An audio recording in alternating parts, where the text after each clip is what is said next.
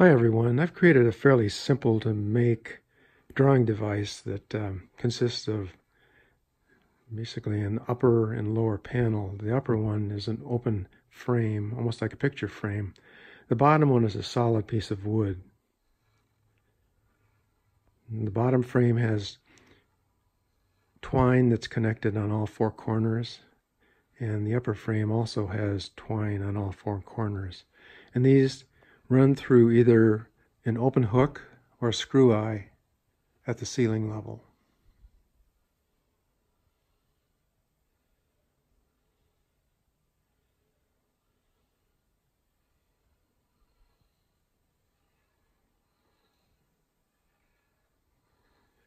The drawing arm is from a product called Harmonograph, and Harmonograph is a product that uses gears, and in various combinations of these gears you can create numerous drawings within a 6-inch circle.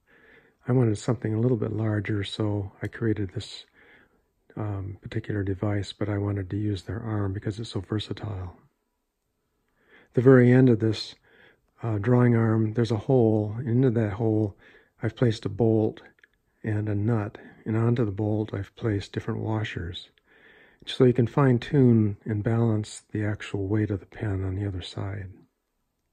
I'm using a 2.5-inch hinge that will move the arm upwards and downwards. And just ahead of that is another bolt with a nut, and I can fine-tune the weight by moving that upward or forward or backwards. On the upper frame, I have a 3-pound weight on the left side and a 3-pound weight on the right side, and I have an 8-ounce weight on the far side.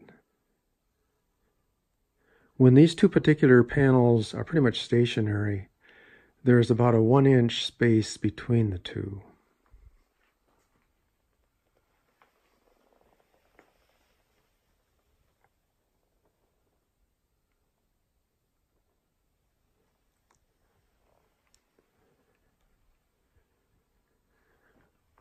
One of the advantages of this particular device is that you can move the bottom panel and not move the top one, or you can move the upper panel and not move the bottom one, or you can move both of them. But whenever the pen touches the paper, it starts moving both of them. So you can come up with a remarkable number of different images.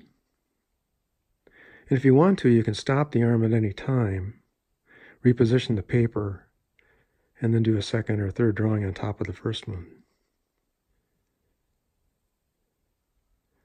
The image that's being drawn right now is fairly interesting, so I think I'll just let it go to completion.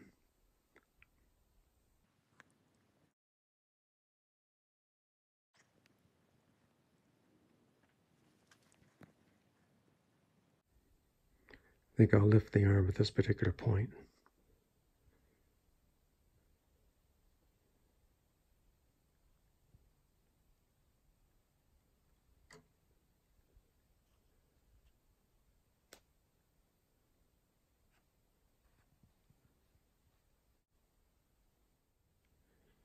Here are a few drawings that this device created.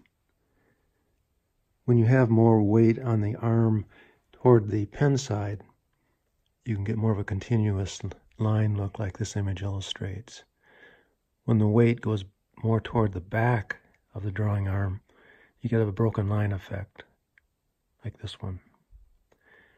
And even more weight to the back produces something like this.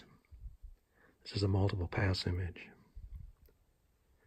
I think that sometimes having a broken line effect produces a less mechanical look to your final image.